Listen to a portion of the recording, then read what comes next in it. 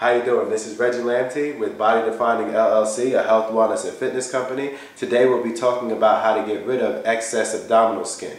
So in order to get rid of excess abdominal skin, what you need to do first is you want to change your eating habits and live a healthier lifestyle with your eating habits, which will help to reduce the amount of fat intake and amount of belly fat that you get in the first place. Secondly, you want to incorporate some cardiovascular and aerobic activity, whether it be using a cross trainer, elliptical, treadmill, or going outside for runs, doing some sprints, doing some hills, things of that nature will help to reduce some of the excess belly fat that you may have. And then the third option for you to do is to do some abdominal work and then incorporate some weight. Right now I have a weight plate right here. What you're going to do is you're just going to go down and come back up. You'd hold the weight plate above your chest or the medicine ball and do your abdominal exercises.